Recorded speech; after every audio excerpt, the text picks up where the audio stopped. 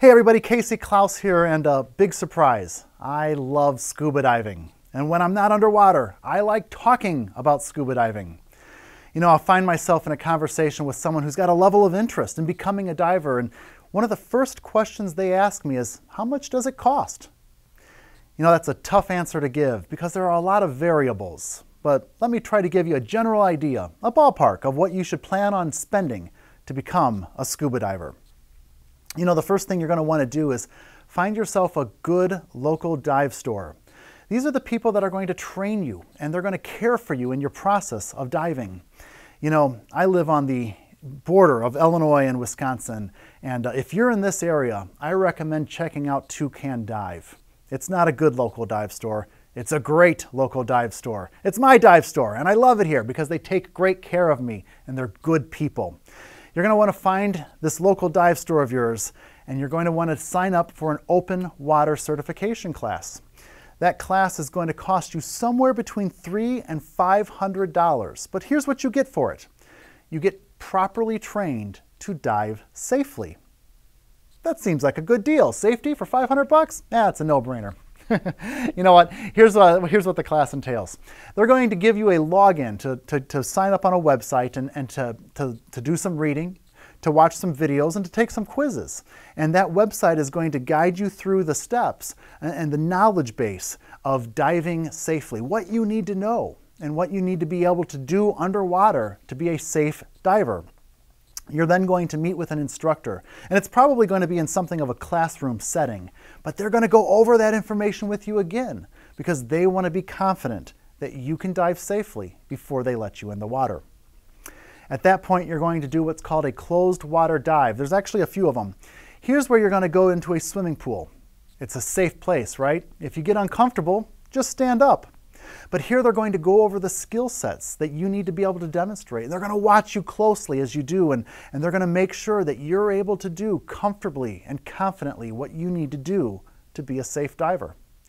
When your instructor is confident of this, they're going to then advance you into the open water dives. This is probably going to take place at a lake or maybe in the ocean. But here is a place where you're going to have deeper depths. The visibility may not be as good. The temperature may not be as comfortable. And again, you're going to have to demonstrate the skills that you need to know to dive safely. That $300 to $500 price tag, it gets you the online course.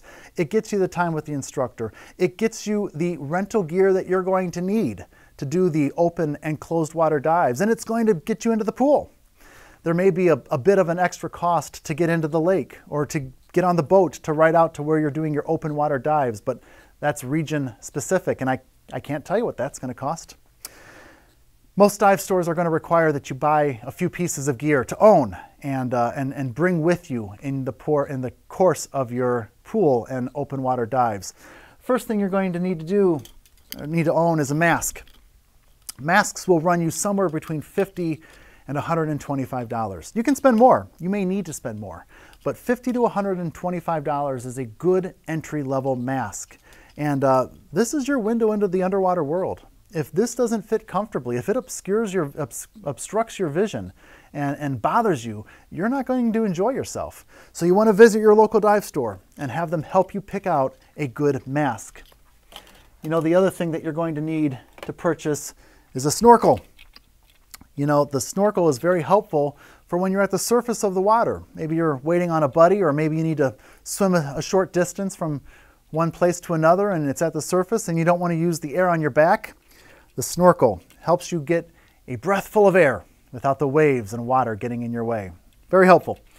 You know, another piece of gear that you'll probably need to purchase are fins. Let me go back just a quick step. Snorkel should cost you somewhere between $20 and $75. The fins, on the other hand, they're a bit more expensive. Fins will run you somewhere between $100 and $250, depending on what pair you choose to buy. These help propel you through the water quicker and with less energy. Very good to have. You know, that's the gear that you are probably going to need to buy to get your open water certification.